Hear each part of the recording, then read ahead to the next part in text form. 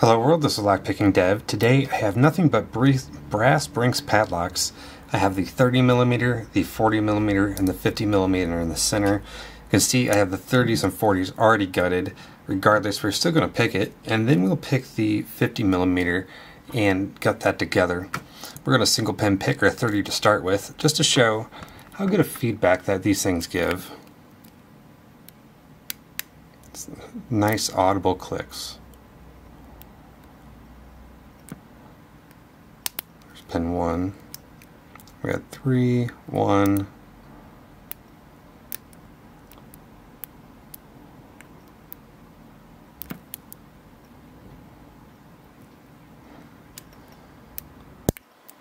there we go, there's our open, so you can hear it, nice audible clicks. This one I can tell has tough bitting in it.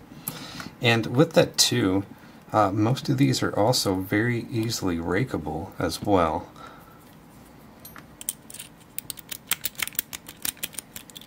So this is our 40mm. It also has 4 pins.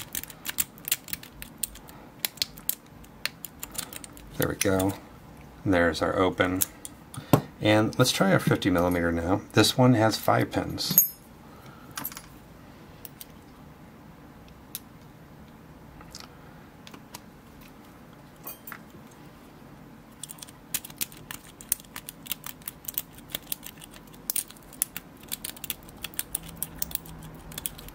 There we go, and there's our open. So I bet you can only assume that the 50mm has 5 pins as well. Before I gut it, I am going to close it because that will prevent the actuator from flying into the shackle area there when we take the core out, when we take the plug out. And I did say I grabbed these, so at the top here I'm going to go ahead and get all these out.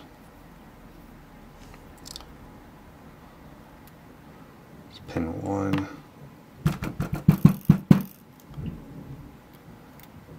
I also realized that after I rubbed these, I didn't clean out the excess tapping fluid. So these might be a little dirty. So far, so good.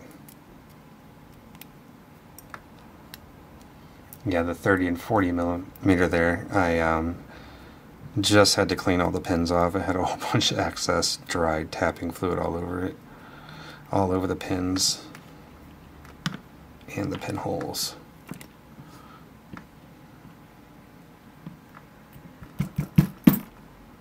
Oh, that's alright, I guess, as long as it doesn't get stuck. Oh, okay, that was close. So you saw how when I was tapping that, it turned the core, or the plug turned that way, and so all the driver pins were resting on that, luckily. If it turned the other way when I pulled it out, those driver pins would have got caught in this retaining hole, and I would have had a chance of breaking it. So there's the rest of our pins, and go ahead and just organize those real quick. And I'm having trouble seeing which one is the key pin, because they are all standard. Oh, there it is. Where is? There we go.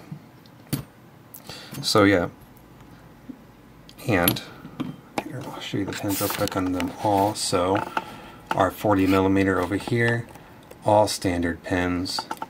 Our 50mm, 5 pins, but all standard pins. And our 30mm over here is again 4 pins, but all standard pins. One thing that they all have in common as well, I believe, is the actuator in the back, so let's pick them up.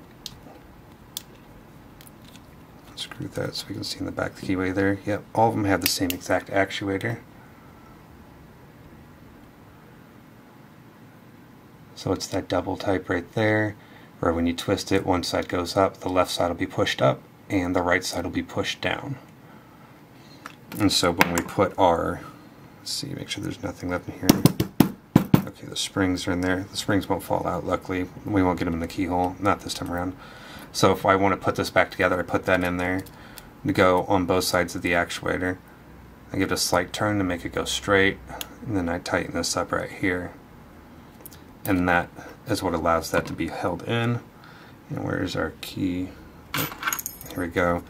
And so now, there we go.